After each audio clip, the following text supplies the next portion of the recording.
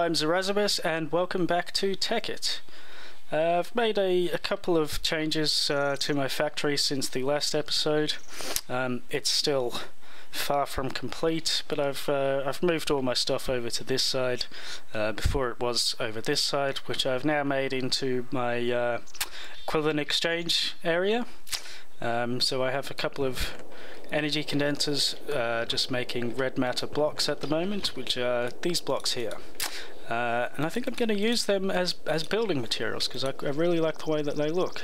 So I've got 4 energy condensers and 2 energy collector setups at the back here, which are charging, or they have charged, these Kleinstar Omegas.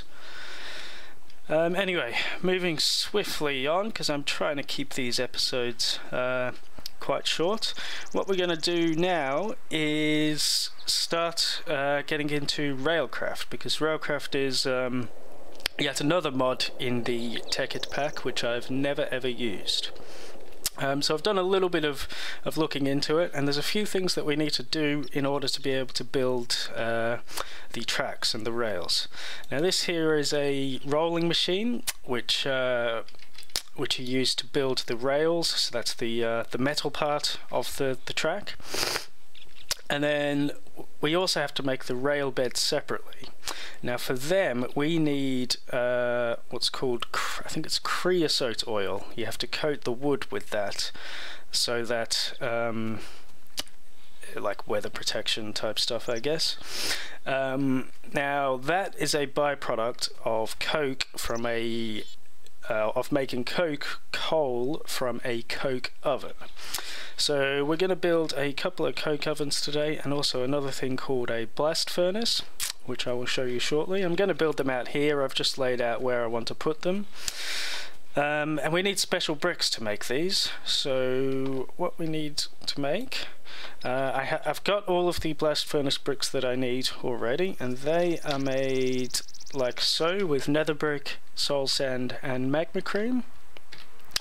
And we also need to make some more of these coke oven bricks, which are made like so, with brick and sand. So let's I've forgotten how to make them already. Okay, the wrong way around. Here we go. Okay, now I want to build these up one level, like so. Because I need to be able to take things out of the bottom. So now you have to build them in a well, no particular order, but it has to, you have to build this pattern that I am building. Okay, and then I think just one in there, and we know it's complete because you can see that there on each side, and when I right click you can see the interface here. So we put either coal or charcoal in here, sorry, coal or wood, and this will make either coke coal or charcoal, and creosote oil as a byproduct. Anyway, we want a couple of these because it's very slow. I think it takes about 3 minutes to make one piece of coke coal. You'll notice I'm able to jump very high. That's because I have the equivalent exchange gem armor on, which it does a lot of things. I can do that. I can set things, shoot lightning at things. I can set off explosions around myself. So it's a lot of fun. But that's not what this episode's all about. So let's, as I say, I'm trying to keep the episodes reasonably short, but it depends on what I'm building, really.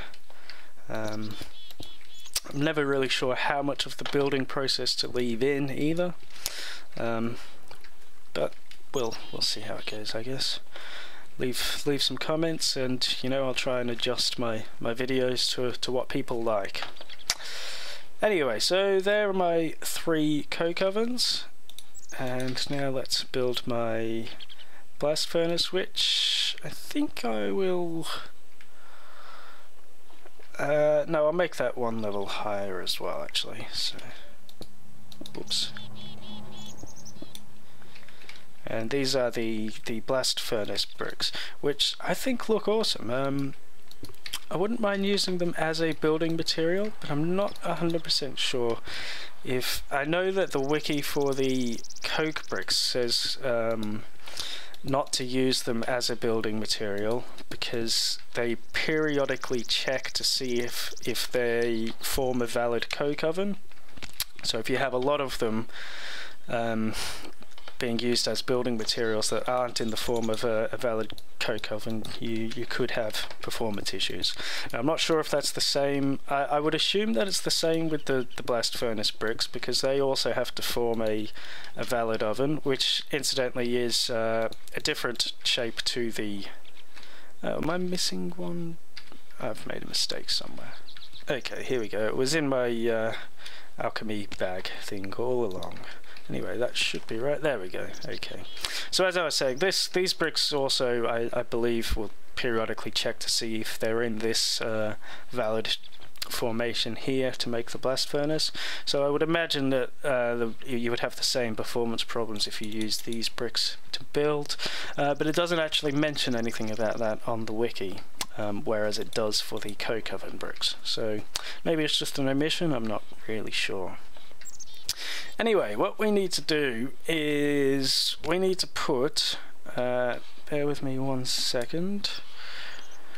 Right, we need to put, we need to pipe coal going into the top, and coke and charcoal is going to come out of the sides, and the creosote is going to come out of the bottom. So we've got a bit of piping to do. Just have a quick bite to eat. Okay, now my quarry here is still going strong. So what I want to do is I want the coal, whatever coal comes out the quarry, to go over to my coke ovens. Now at the moment coal just ends up in this chest here, so I'm going to expand this this pipe down underground. We're going to go down under towards the coke ovens. All of the coal will go either black or blue. 20% of it into the chest, 80% of it over to my coke ovens. Everything else will go through the red, which will end up in the chest anyway. And that's just so I don't have to put, you know, all of these items in that black slot. It's a bit ghetto, but it'll work for now until I sort something a bit better out. So we have a piece of coal coming up here already, which is ideal. So let's check this out.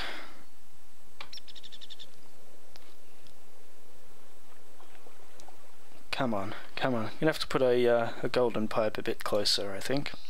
So here's our coal. It goes on straight away, so that will produce coke coal there and creosote oil there. So we need to get the coke coal out from the sides and the creosote oil out from the bottom.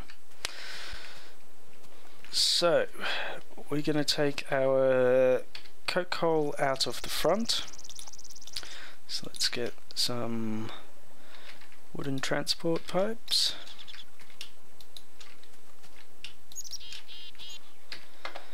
And some redstone engines.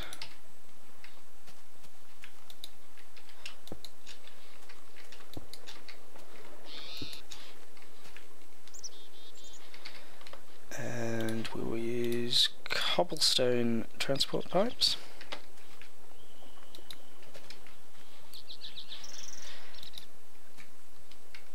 Turn that around, so we want it all going over to the left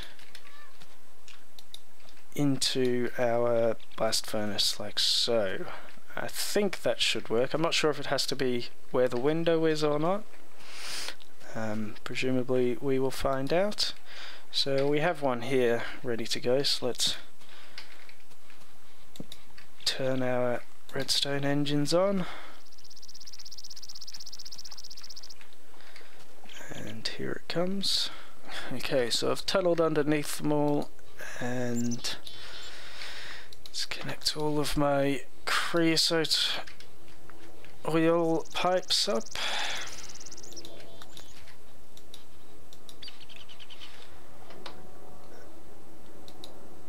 And an iron pipe here. Turn that around that way.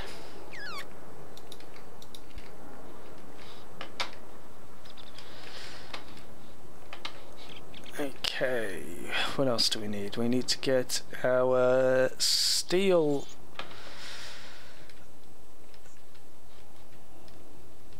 out of the blast furnace, which is going to come from, I believe it can come from any side according to the wiki. So let's get our steel, we'll put it there with a redstone engine underneath it, like so. And look, for the moment we're just going to put that straight into a chest. Okay, so our steel should come out into that chest. Our creosote oil really should actually, I'm going to bring it up to a chest here for now. Let's break that, put that there, and put a chest there. Okay, so obviously I'll neaten this all up off camera, I guess. Let's just cover my holes up. Okay, so we've got coal in all of them. We've got a bit of cut coal ready to go, so we need to get our steel, or sorry, our iron into here, which is going to come from our automatic processing facility. So our iron comes out of this oven here, and some of it goes to be refined and some of it goes into this chest here. So at the moment we have, what do we have? We have 2/3 of it are being refined, and one part of it is going into the chest over here. So how much do I want to take out? How am I going to do this? Okay, what we're going to do is we're going to knock that out there, and we're going to put a diamond pipe in there and go down like so. So I need a couple of iron ingots.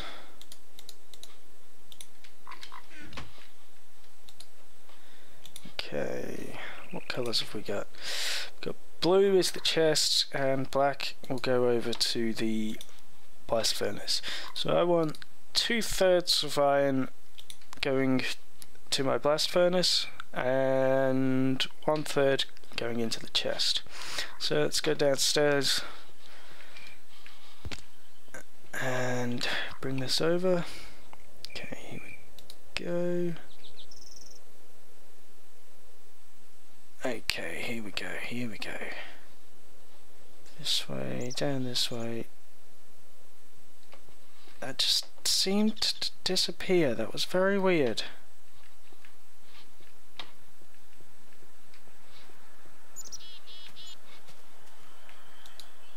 Okay, there we go. It's in our blast furnace. Just shot through a bit quickly. And steel ingots. There it goes. And here comes our steel ingot out the side. So we have the beginnings of a functioning system. Well, it's a functioning system. It's a bit messy at the moment. I'll neaten that all up off camera, as I usually do. Now you can actually load and unload these with Railcraft items. There's Railcraft loaders and stuff. So I think then effectively using minecarts rather than pipes. So once I've got all the materials to make that stuff, I will set this up with Railcraft loading instead of Buildcraft loading, just because these are Railcraft items or furnaces that I'm playing around with, so I should try and use Railcraft as much as I can while working with Railcraft, if that makes sense. I don't know what I'm talking about. I'm just babbling on at the moment. This episode has been too long already, I think. It's taken a little bit longer than I thought to set this up, but I mean, that's kind of how it goes when you're trying to figure it out as you go along. Okay, I'm back and everything is hooked up, and I've covered up the pipes. I will neaten it up a bit more off camera. Probably raise the floor level up to here so it matches the factory, and I might extend the factory out to encompass this as well. But anyway, that will all be done off camera. So we've got everything hooked up now. You can see some coal coming in here, and it will be split between the 3 ovens. I don't think I'll have any problems with these ovens getting full and the coal overflowing, because the inflow isn't that high. So the coke coal is going to come out the front here and go along this way into our blast furnace, which is going to cook iron ingots, which come up this pipe here and go in here, and that will give us steel ingots which come out the side here. So I'll show you what all of this stuff is actually used for very quickly. So I'll get my steel ingots from here, and I still haven't got any okay, I think I've made a bit of a mistake here. What have I done? I've put an iron pipe there instead of a cobblestone. There we go. Okay, so we got some there that I picked up when I broke it anyway. Let's just get all the stuff that we can get. So that comes out the bottom, remember? Anyway, let's show you what this stuff is all used for. So I have my rolling machine over here, which I don't have enough steel. Hang on, this is surprisingly active. I don't think that this stuff would actually be in use very often, just because I've only got one quarry running, and it's quite big, so there'd be large patches of where you're just getting cobblestone really. But it's doing okay, actually. It's doing okay considering it's only been running for a short period of time. If I just go AFK and leave it, I should end up with a decent amount of stuff. Anyway, so this rolling machine, if we use iron, we get 8 standard rails, like so. Just throw them on the floor for now. Whereas if we use steel, we get 16 standard rails. So that's basically the point of what we've just made there, just to double our rail output. I mean, you might say we could just condense iron and not worry about the inefficiency, but there's no fun in that. I want to quite like playing around with all these other mods. So I'll just quickly show you what this creosote oil is used for. How do we do this? I think we have to make wooden slabs, and then like so, and that makes us wooden ties. Now I need 4 wooden ties.